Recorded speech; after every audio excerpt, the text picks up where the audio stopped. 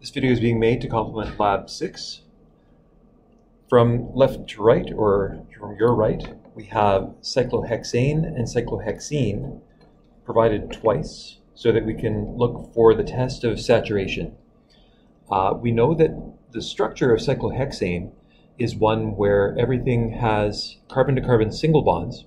So that is a molecule that we would consider to be saturated based on that. A saturated molecule can be distinguished from an unsaturated molecule by the fact that when we add a molecule like bromine to it, the saturated molecule will have a difficult time going through the reaction and the whole process will be very slow. In contrast, cyclohexene, so the second one over here, is a unsaturated molecule, which means that somewhere in its structure it has a double or a triple bond. In the case of cyclohexene, there is a double bond in the structure.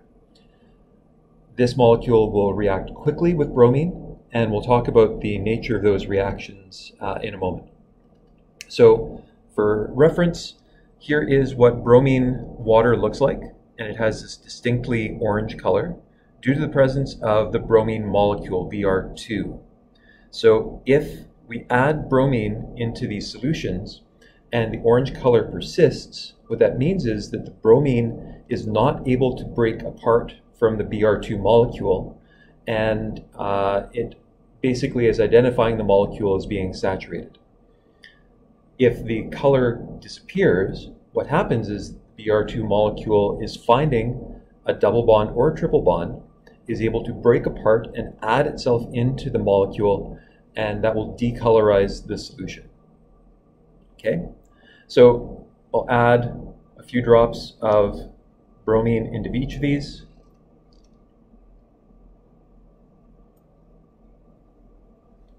And we can see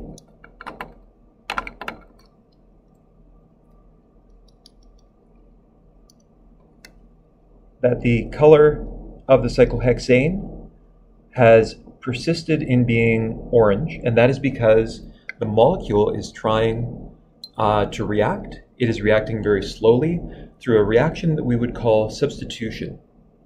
And eventually, what would happen is that this molecule would eventually substitute into the cyclohexane molecule. That'll be explained when we do chemical reactions. But due to the slow nature of that reaction, the color that you see there is very orange because the Br2 molecule is still hanging around in there and persisting. Whereas if we have a look at cyclohexene, it is definitely decolorized, which means that the Br2 molecule has split apart. It has found its way to the double bond in the molecule and broken the double bond and added itself into the structure of the cyclohexane to form 1,2-dibromo cyclohexane. Okay.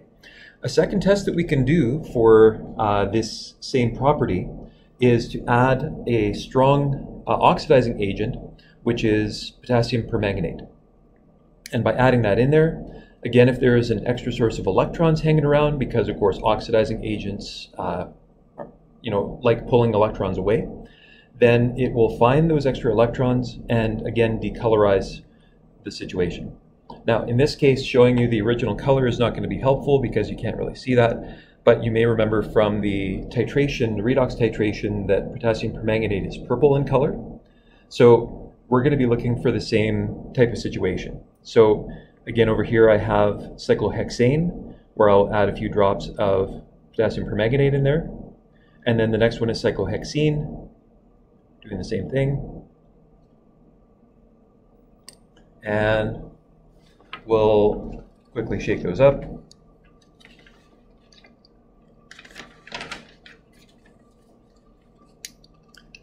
And you should notice that there is a distinct color difference between these. Okay, so the purple color is again because the molecule does not have any double bonds in there, and therefore the cyclohexane cannot react effectively with the potassium permanganate, and the purple color persists. The other test tube here did have a double bond present with the cyclohexene, so the potassium permanganate did attack that effectively and formed a brown manganese dioxide precipitate, MnO2, and that gives it a brown color, and I don't know if you can even see that there's a bit of a precipitate hanging around in there as well. So that is our standard for how to figure out whether a molecule is saturated, so that's both of these situations here, or unsaturated, which is these situations here.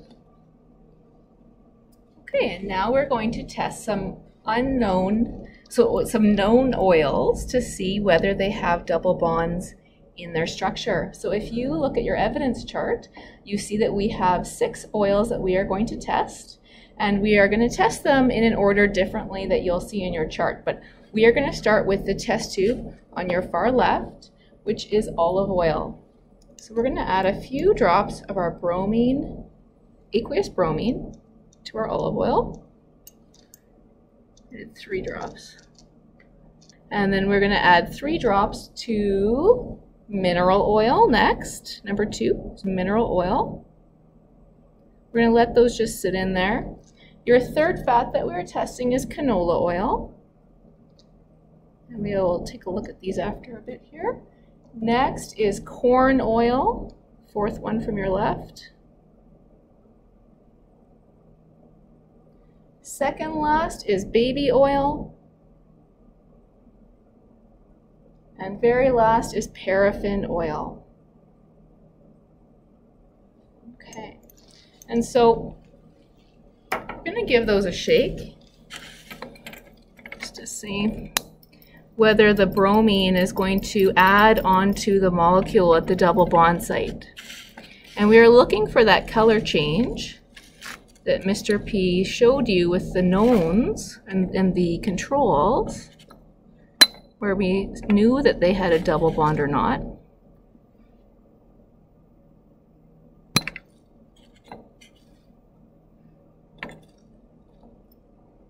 So maybe it needs a bit more.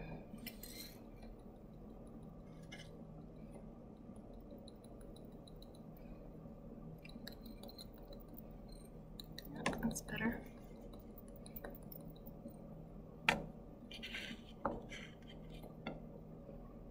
This a bit more.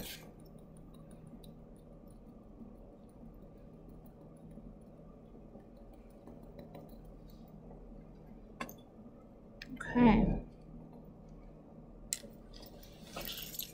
So if you take a look at the results, after some agitation and a bit of energy that I'm adding, I guess, in a way, just by agitating there. Okay. You can see the first oil, olive oil. It was a yellowy color to start with. Maybe you can take a look in the actual dropper here. The olive oil itself is a yellowy color. And so here's the color afterward. It is similar to the original olive oil color. Next, we have mineral oil. That's the color of the mineral oil, still orange. Third, we have the canola oil, which has been turned colorless. Fourth, we have corn oil, colorless.